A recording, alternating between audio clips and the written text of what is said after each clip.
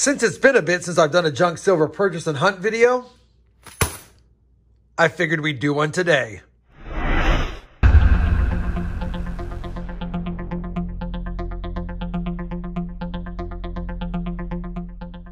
Hey everyone, it's RobFindsTreasure. Welcome back to my channel. Periodically, I do like to do junk silver or constitutional, which is 90% silver, purchase and hunt videos, and I figured today would be a good day to do one because it's been a little bit. Now, for today's video, I have $24.25 in George Washington quarters, and then, of course, I love the older constitutional stuff. So in this bag should be mostly Barber stuff and older, so quarters, dimes, half dollars, and maybe a few other goodies like maybe a seated Liberty if we're so lucky. That being said, we're going to do the quarters first as far as the GWs, and then we'll do the older stuff second. The older stuff actually was $30.35, so we had more older stuff this time than the more modern silver, if you will. What I'm going to do first is dump out the quarters, and then we'll segregate them by decade, and I'll check for any varieties, better condition ones, and see if we have any better dates like semi-key dates or key dates if we're so lucky as well. Let me go ahead and slide this out of the way. We'll get this bag ready to dump, and we'll see what we have inside.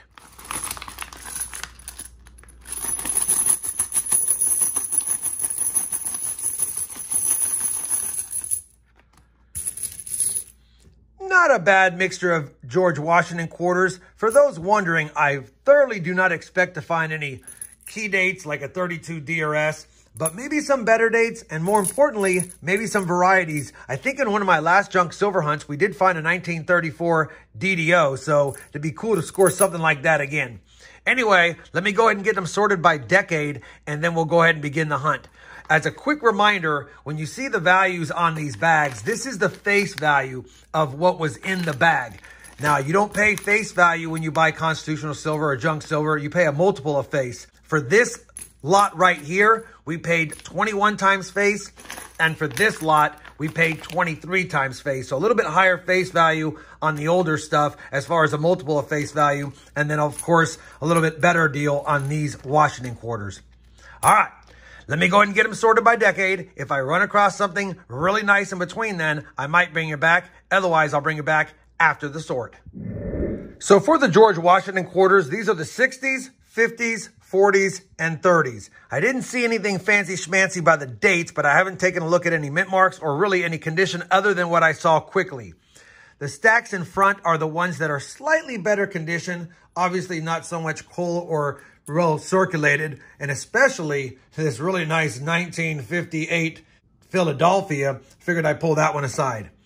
Now that we've got them sorted by decade, I'm going to be taking a look for any DDOs, DDRs, any Type B reverses, maybe a Type C reverse, and things of that nature. Let me go through the 60s first. I'll give you a recap, and then we'll move on to the 50s next. So we finished the 60s, and nothing to speak of as far as varieties. I already tubed up the nicer coins in my nicer coin tubes, so that's why they're not up here. Let's move on to the 50s next, see if we got any goodies in those years. So we've gone through the 50s, no varieties. You already saw it. We had a really nice 1958 Philadelphia. It is a slightly lower mint with less than 6.5 million minted. So I'll definitely take that in that condition. I'll tube that up. And then we had a slightly better date, but only in the higher grades. And this is not that bad, but it's really probably more of an XF, maybe a low AU. It's a 55 Denver, which definitely has less than 3.2 million minted, like I said, but not really a keeper in this condition. In order for it to fetch any additional value, it would have to be in the mint state grades, and I don't see this being a mint state. So we'll put that aside in the roll. Now that we finished the 50s, let's go ahead and move on to the 40s. So for the 40s, no varieties, no better dates. We did have a couple of 1949 Philadelphias. They're in pretty heavily circulated condition. They are a slightly better date, but only in that XF condition or better. These are not XF. These are probably around that fine to very fine grade, so definitely no additional value. Just wanted to point them out. A little bit lower mintage, more value in the higher grades, not higher grades. We only have a handful of 30s to do. Let me grab those really quick, and then I'll bring you back. Well, we finished the GW quarters, nothing in the 30s. As expected, I mainly buy quarters and dimes a stack, but while I stack them, I like to see if possibly we have any good goodies. I'll tell you, it is nice getting a handful of nicer ones for my rolls for my deep stack, and these I'll just put in my stream stack, of course, and we'll use them as we need them. Now that we finished the GW quarters, Time to move on to the bag I'm really excited about, the older stuff. Let's dump it out, see what we got, and then we'll do a sort.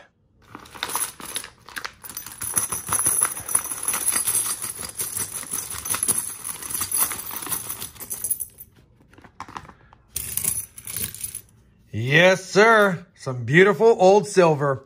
All right, let me go ahead and segregate it by design type and denomination type, and then we'll bring you back for a recap before we do the hunt. So I've got them sorted by denomination type, and yeah, we've got a nice stack of Barber Half Dollars. Again, none of them are going to be in great shape, but maybe we have a better date or a better condition one in there. We have 2 stacks of Barber Quarters, 2 stacks of SLQs, and while I was stacking them, I noticed a lot of them had dates, so that's pretty good. And then a small stack of Barber Dimes, and a couple of them were in pretty nice shape. I mean, they've been cleaned probably, but still nice to see.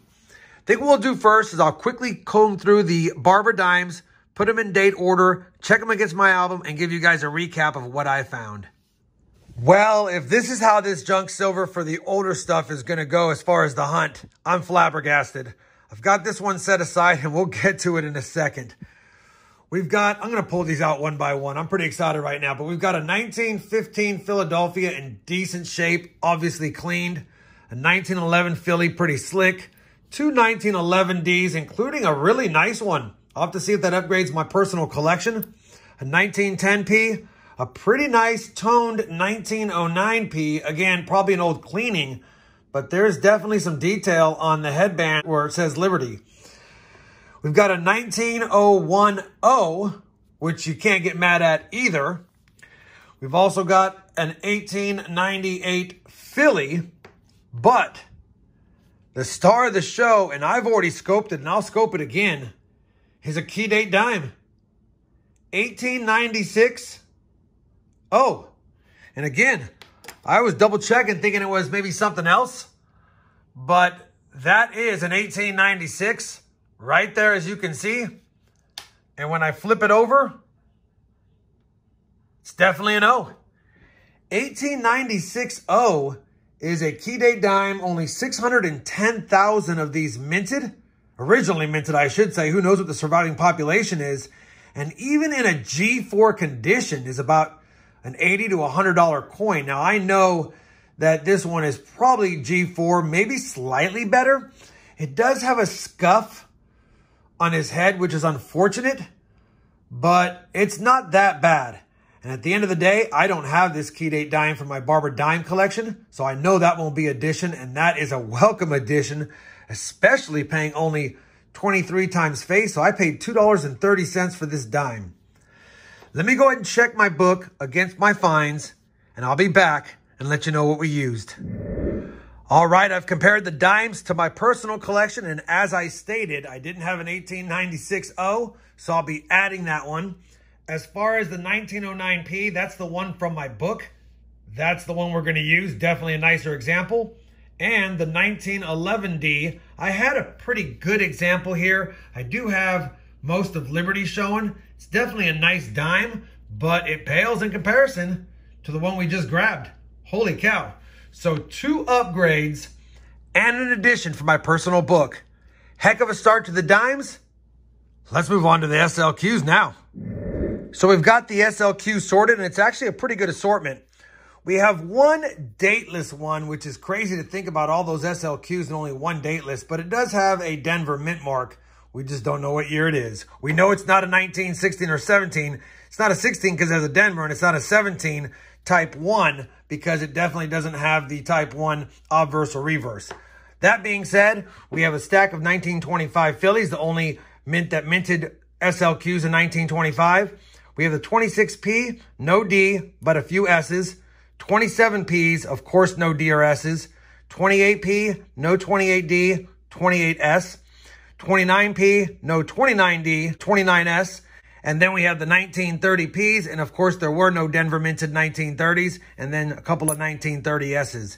I'm going to comb through these really quick to see if anything upgrades my collection. I doubt it. There are some nicer coins in here, but really nothing to write home about as far as in higher grade. I mean, some of them probably been cleaned, but they have good detail like this one.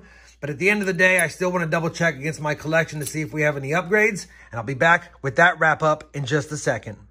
I went ahead and compared the SLQs to my album, and I couldn't upgrade any, but I took my extra surplus SLQs, married them to this hunt, and made a near complete 1925 through 1930 set. It's only missing the 27 D and S, which are the better dates, of course, but it has all the other ones, and I tried to pick out the best examples. Of course, there's a few ugly ones that we had to fill spots, like you can see here, but overall, not a bad looking set, and this 1930S is pretty much a stunner with great detail. Anyway, thought it'd be cool to go ahead and make a subset. It'd be nice to get a 27 DRNS that's surplus so I can complete the 25 through 30 for my backup set. But in the meantime, we'll keep working on it.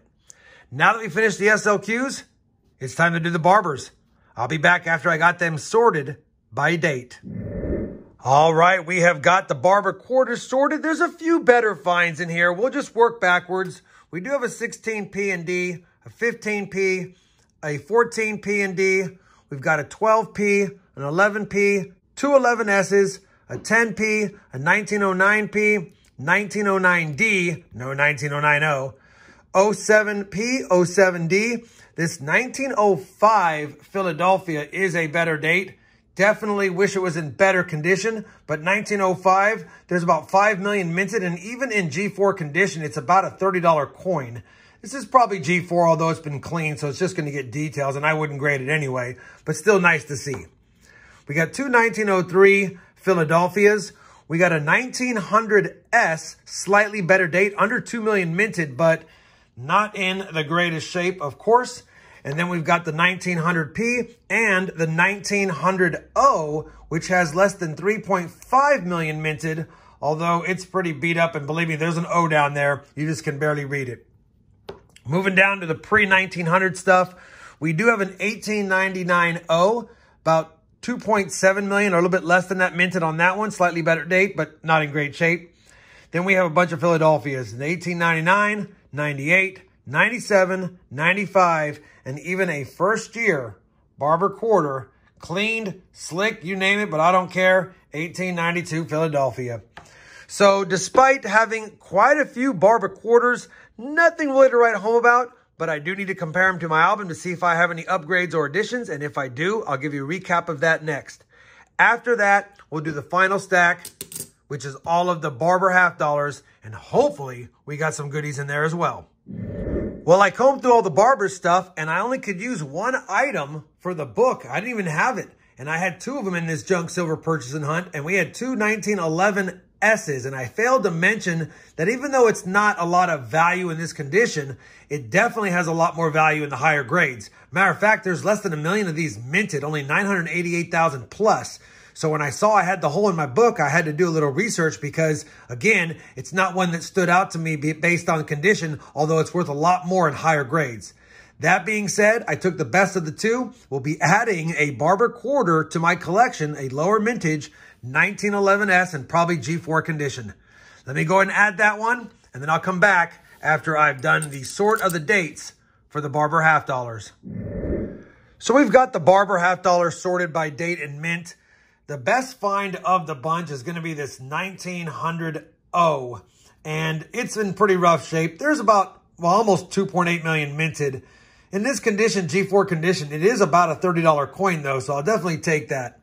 Outside of that, we had a 1901P, an 04P, an 060, 06P, 070, 07D, 080, 09P, 12P, two better date 12Ds, and a 12S. Again, none of these are in fantastic shape, but these are about 20 bucks a piece, which would be about 40 times face, and I only paid 23 times face. Again, they're not in great shape, but nice to see. Let me go ahead and compare these to the book to see if we have any upgrades or additions, and I'll be back with a final recap on these and some final thoughts on this hunt. Well, unfortunately, I didn't need any of the Barber Half Dollars for my book. None of them upgraded, no additions at all. Went ahead and rolled up some of the duplicates, but I figured I'd make a lot of just New Orleans minted Barber Half Dollars, the 1900, 06, 07, and 08. And then it was cool having a 12 PD&S set as well. So we'll probably offer those up on a future stream. At the end of the day, I know there wasn't anything really fancy in this hunt other than an 1896 Barber dime, which I even have listed on my mat as a date to find, and I finally had one, and we paid only $2.30 for it. Unbelievable. That Barber dime is a testament as to why I always promote doing junk silver purchases when you can. You never know what somebody may have missed. You never know what you might score. You never know what you might get in these hunts. And plus, it's just fun adding constitutional silver to your stack. Hopefully you guys enjoyed this constitutional junk silver purchase and hunt. If you did, I'd appreciate that thumbs up. And as always, everyone, happy hunting and thanks for watching.